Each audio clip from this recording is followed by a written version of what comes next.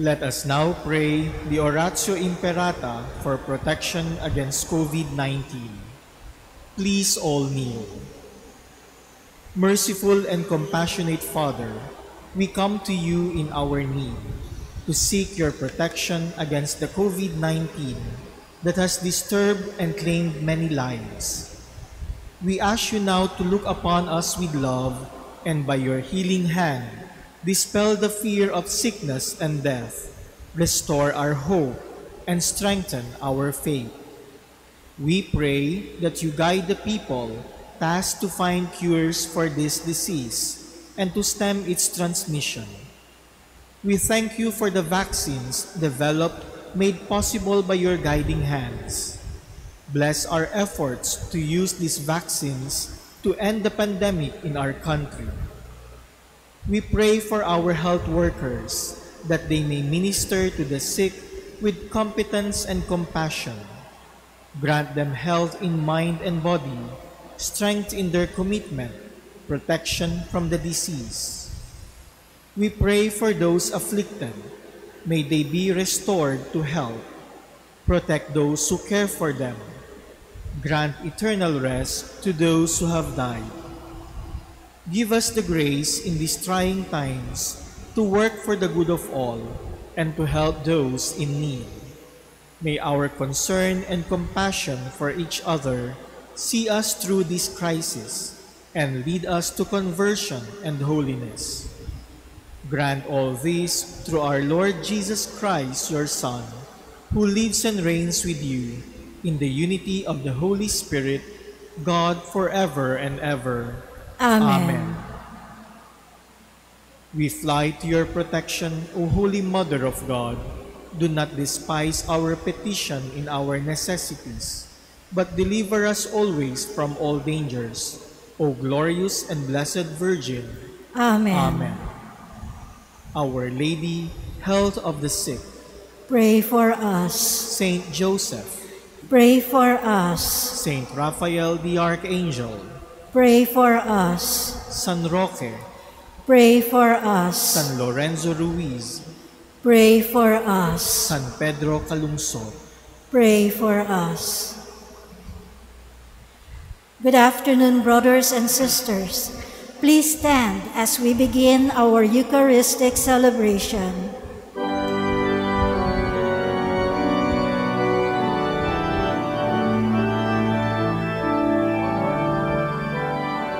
Sapat ng Panginoon, buong bayan ngayon'y nagtitipon upang pagsaluhan ang kaligtasan, handog ng Diyos sa Anak.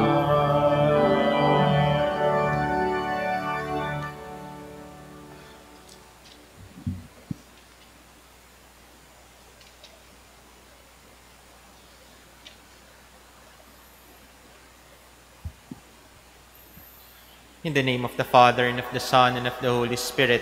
Amen. The Lord be with you. And with your spirit. My dear brothers and sisters, let us acknowledge our sins and so prepare ourselves to celebrate the sacred mysteries.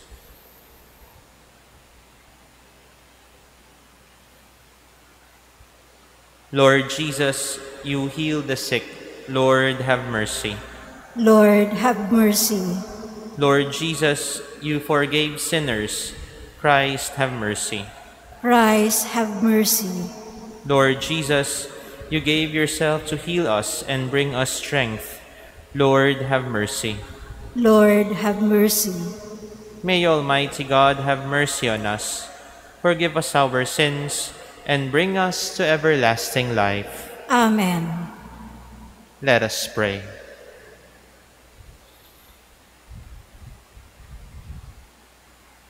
O God, who in the abasement of your Son have raised up a fallen world, fill your faithful with holy joy, for on those you have rescued from slavery to sin, you bestow eternal gladness. Through our Lord Jesus Christ, your Son, who lives and reigns with you in the unity of the Holy Spirit, one God, forever and ever. Amen. Please be seated.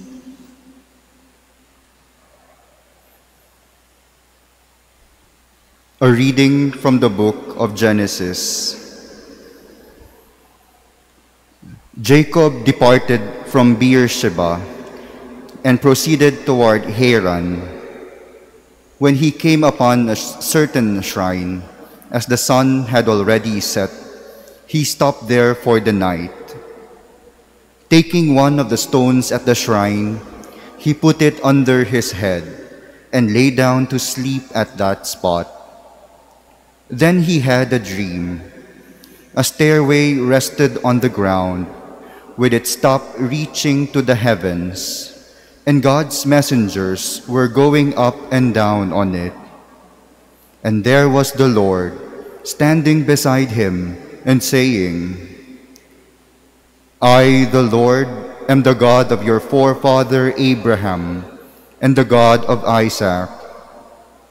The land on which you are lying, I will give to you and your descendants. These shall be as plentiful as the dust of the earth, and through them you shall spread out east and west, north and south. In you and your descendants, all the nations of the earth shall find blessing. Know that I am with you. I will protect you wherever you go, and bring you back to this land. I will never leave you until I have done what I promised you. When Jacob awoke from his sleep, he exclaimed, Truly, the Lord is in this spot, although I did not know it. In solemn wonder, he cried out, How awesome is this shrine! This is nothing else but an abode of God, and that is the gateway to heaven. Early the next morning, Jacob took the stone that he had put under his head, set it up as a memorial stone, and poured oil on top of it. He called the site Bethel, whereas the former name of the town had been Luz. Jacob then made this vow, If God remains with me, to protect me on this journey I am making, and to give me enough bread to eat and clothing to wear, and I come back safe to my father's house, the Lord shall be my God. This stone that I have set up as a memorial stone shall be God's abode. The word of the Lord. Thanks be to God. In you, my God, I place my trust. In you, my God, I place my trust. You who dwell in the shelter of the Most High, who abide in the shadow of the Almighty, say to the Lord, my refuge and my fortress, my God, in whom I trust. In you, my God, I place my trust. For he will rescue you from the snare of the fowler, from the destroying pestilence. With his pinions he will cover you, and under his wings you shall take refuge.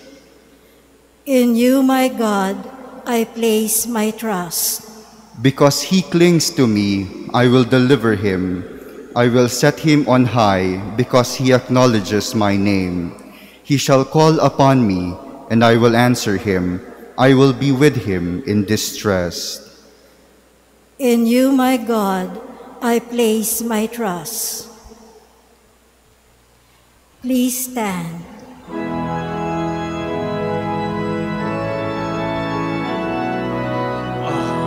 Alleluia, alleluia. Wikain mo, oo, nakikinig ako sa iyong mga salita. Alleluia, alleluia, alleluia.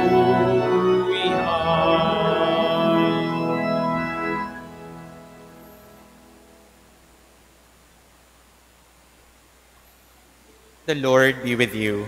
And with your spirit. A reading from the Holy Gospel according to Matthew. Glory to you, O Lord. While Jesus was speaking, an official came forward, knelt down before him and said, "My daughter has just died, but come, lay your hand on her, and she will live." Jesus rose and followed him, and so did his disciples. A woman suffering hemorrhages for 12 years came up behind him and touched the tassel on his cloak. She said to herself, "If only I can touch his cloak, I shall be cured." Jesus turned around and saw her and said, "Courage, daughter, your faith has saved you." And from that hour, the woman was cured. When Jesus arrived at the official's house and saw the flute players and the crowd who were making a commotion, he said, "Go away. The girl is not dead, but sleeping." And they ridiculed him. When the crowd was put out, he came and took her by the hand, and the little girl arose. And news of this spread throughout all the land. The Gospel of the Lord. Praise to you, Lord Jesus Christ. Please be seated.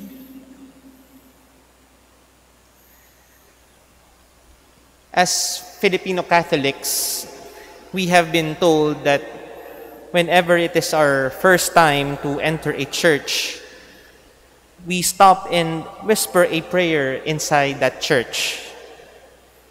And for some, we were even told that we could silently mention a wish that we would want to be granted. That would also hold true whenever we would go on a pilgrimage to a holy site or to a pilgrim church. Most of the time, we can get mesmerized with the beauty of the structure. We can easily get enamored with the elegance of the sanctuary. We can be captivated with the brilliance of the precious metals that adorns the altar and the tabernacle. And whenever we are captured with that external beauty, we can easily say, truly, this is God's house. Truly, God is present here in this place. And I think that is also the experience of first-time visitors here in the Manila Cathedral. With its grandiosity, with its rich history, with its fine architecture, tourists and pilgrims would not miss to take their photographs inside this church, inside this cathedral. And as simple as that, we could easily associate the beauty of the church structure with the presence of God. And truly, with the presence of the tabernacle in the sanctuary, with the masses and prayers offered in this place of worship, we can take hold of this reality that God is present in this place. Looking at our first reading, Jacob was able to recognize the presence of God where he was sleeping, not because of a grandiose structure, not because of a fine architecture, but with a simple dream. He was in the middle of nowhere with just a rock to support his head, with a rock to rest on during his sleep. Yet he was able to recognize the presence of God in that place because of that particular dream. And it didn't stop there. Jacob pleaded the Lord to be with him in his journey, to bless him as he goes on with his voyage. And that is also true whenever we visit a pilgrim church or a shrine. We acknowledge the presence of God in those places of worship, but we also recognize the presence of God in our lives. We beg the Lord to bless us and to accompany us in every step of our journey, so that whenever we step outside the church, we step outside that with that pilgrim site, from that pilgrim place, we are assured that God is with us every step of the way. But reality would also show us that that journey would not be a smooth sailing one. Our gospel would remind us of these harsh realities that we would encounter along the way, namely a death of a loved one and a severe sickness. But our gospel would also encourage us that these realities are not the end that God intends for us. Jacob was so sure that God will be with him in every step of his journey, while the official and the woman in our gospel was also sure that something beautiful will also come out of their faith. We may be facing harsh realities along the journey, but that is not the end that God intends for all of us. We may not directly experience the healing power that we are looking for, but every pilgrimage that we make to a place of worship is a constant reminder that God has prepared an eternal home where we will experience that true beauty, that true peace in God's presence. The woman in our gospel bled for 12 years. The official may have come earlier to prevent the death of her daughter. But in the end, it was their faith that assured them that Jesus has prepared something beautiful for them. Hopefully, this is also what we could beg for. The grace to see the beauty of what God has prepared for us. The grace to persevere as we face harsh realities of our lives. And the grace to see that God is constantly accompanying us every step of the way.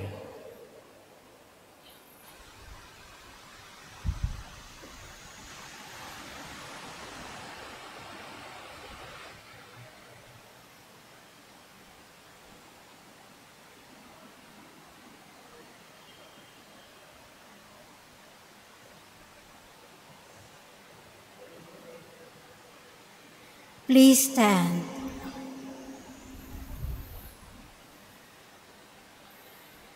God never intended us to die. He created us for life, but we chose death. Christ, our Redeemer, restores us to life, and we come to our Father praying through Him. For every intention we will say, Lord, hear our prayer. Lord, hear our prayer. That the Church may be a symbol of Christ's healing work by its care for those who are sick in body, mind, and spirit, let us pray to the Lord. Lord, hear our prayer. That doctors and nurses and all those who care for the sick may show the compassion and gentleness of Jesus in caring for the least of His brethren, let us pray to the Lord. Lord, hear our prayer. That people suffering from poverty may be drawn to Jesus, who became poor for our sake. Let us pray to the Lord. Lord, hear our prayer. That we may bind up hearts that are broken through our kind deeds and consoling words. Let us pray to the Lord. Lord, hear our prayer. That the faithful departed may enjoy the radiant dawn of eternal life. Let us pray to the Lord. Lord, hear our prayer. God our Father, keep healing us from all evil, and let your goodness shine on us by the power of Jesus Christ. We ask this through Christ our Lord. Amen. Please be seated.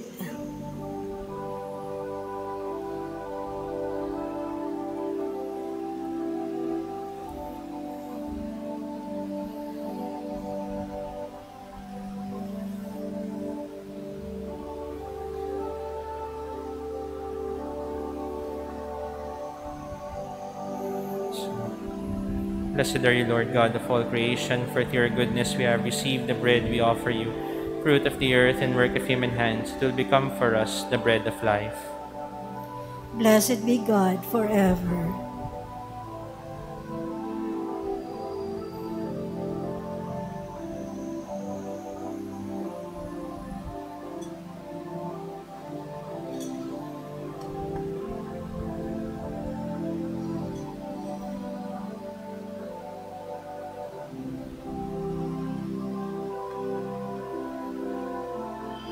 Blessed are you, Lord God of all creation, for through your goodness we have received the wine we offer you, fruit of the vine and work of human hands, to become our spiritual drink.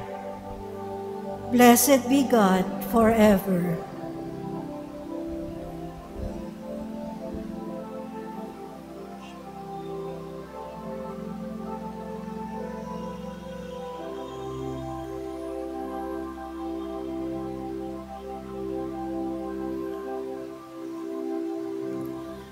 Please stand. Pray, my dear brothers and sisters, that my sacrifice and yours may be acceptable to God, the Almighty Father. May the Lord accept the sacrifice at your hands for the praise and glory of his name, for our good and the good of all his holy church. May this oblation, dedicated to your name, purify us, O Lord, and day by day bring our conduct closer to the life of heaven.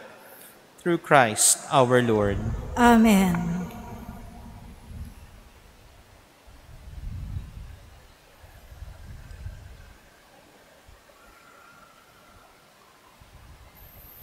The Lord be with you. And with your spirit. Lift up your hearts. We lift them up to the Lord. Let us give thanks to the Lord our God. It is right and just. It is truly right and just, our duty and our salvation, always and everywhere to give you thanks. Lord, Holy Father, Almighty and Eternal God, through Christ our Lord. His death we celebrate in love. His resurrection we confess with living faith. And his coming in glory we await with unwavering hope. And so with all the angels and saints, we praise you, as without end we acclaim. Holy, holy, holy Lord God of hosts, heaven and earth are full of your glory. Hosanna in the highest. Blessed is he who comes in the name of the Lord. Hosanna in the highest. Please kneel. You are indeed holy, O Lord, the fount of all holiness. Make holy therefore these gifts, we pray, by sending down your Spirit upon them like the dewfall, so that they may become for us the body and blood of our Lord Jesus Christ. At the time he was betrayed and entered willingly into his passion, he took bread, and giving thanks, broke it, and gave it to his disciples, saying, "Take this, all of you, and eat of it, for this is my body, which will be given up for you."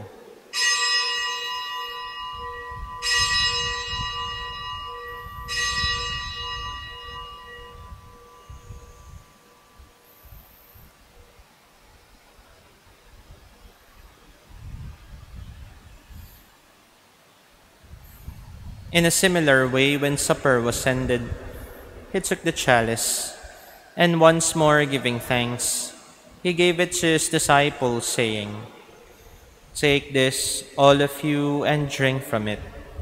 For this is the chalice of my blood, the blood of the new and eternal covenant, which will be poured out for you and for many, for the forgiveness of sins.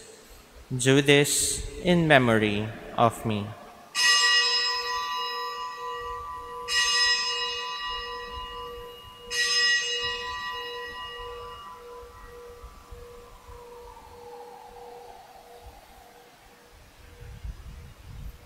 Please stand. The mystery of faith. We proclaim your death, O Lord, and profess your resurrection until you come again.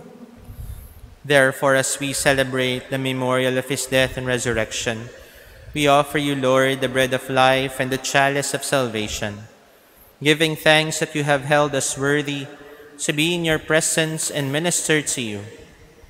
Humbly we pray that, partaking of the body and blood of Christ, we may be gathered into one by the Holy Spirit. Remember, Lord, your church spread throughout the world, and bring her to the fullness of charity, together with Francis our Pope, and Jose our Bishop, and all the clergy. Remember also our brothers and sisters who have fallen asleep in the hope of the resurrection, and all who have died in your mercy. Welcome them into the light of your face. Have mercy on us all, we pray, that with the Blessed Virgin Mary, Mother of God, with Blessed Joseph, her spouse, with the blessed apostles, with Saint Anthony Zachariah, and all the saints who have pleased you throughout the ages, we may merit to be co-heirs to eternal life, and may praise and glorify you through your Son, Jesus Christ. Through him, and with him, and in him, O God, Almighty Father, in the unity of the Holy Spirit, all glory and honor is yours, forever and ever. Amen. At the Savior's command and formed by divine teaching, we dare to pray. Our Father, who art in heaven, hallowed be thy name. Thy kingdom come, thy will be done on earth as it is in heaven. Give us this day our daily bread, and forgive us our trespasses, as we forgive those who trespass against us. And lead us not into temptation, but deliver us from evil. Deliver us, Lord, we pray, from every evil. Graciously grant peace in our days, that by the help of your mercy we may be always free from sin and safe from all distress, as we await the blessed hope and the coming of our Savior, Jesus Christ. For the kingdom, the power, and the glory are yours, now and forever. Lord Jesus Christ, who said to your apostles, "Peace I leave you, my peace I give you," look not on our sins but on the faith of your Church, and graciously grant her peace and unity in accordance with your will, who live and reign forever and ever. Amen. The peace of the Lord be with you always. And with your spirit. Let us offer each other the sign of peace.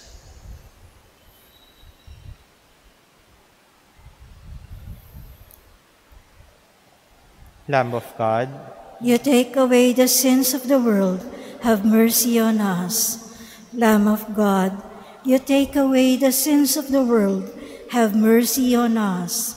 Lamb of God, you take away the sins of the world, grant us peace. Please kneel.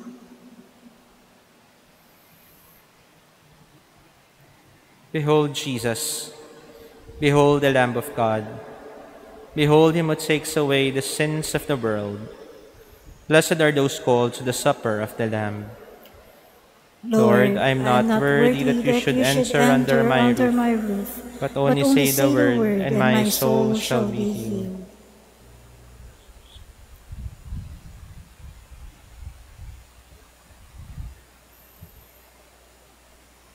The body of Christ. Amen. Act of spiritual communion. My Jesus, I believe that you are present in the most holy sacrament.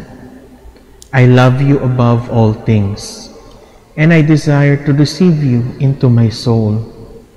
Since I cannot at this moment receive you sacramentally, come at least spiritually into my heart. I embrace you as if you were already there, and unite myself wholly to you. Never permit me to be separated from you. Amen.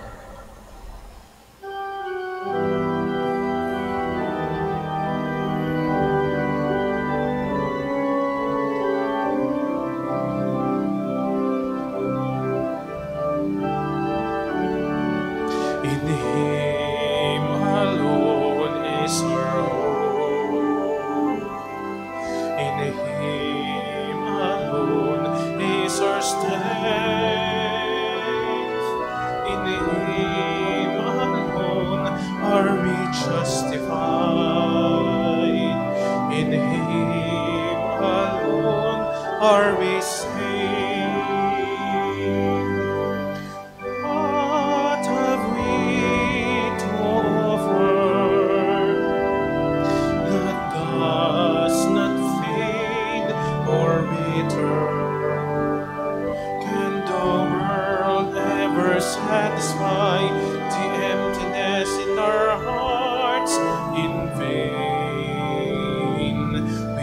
deny.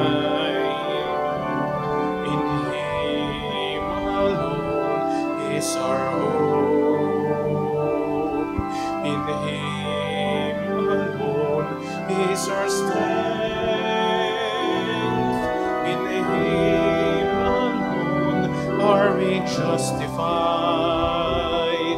In Him alone are we saved.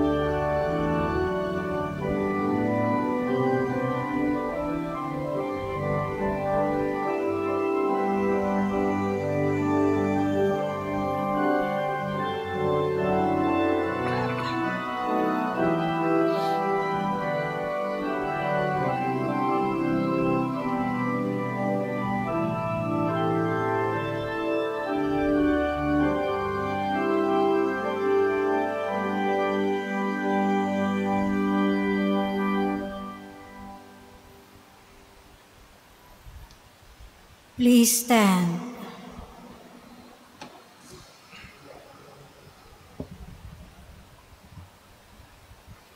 Let us pray.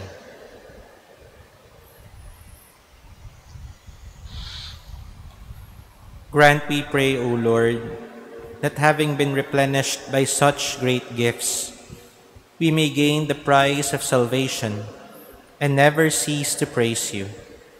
Through Christ our Lord. Amen. The Lord be with you. And with your spirit. And may Almighty God bless you, the Father, the Son, and the Holy Spirit. Amen. Go in peace, glorifying the Lord by your life. Thanks be to God.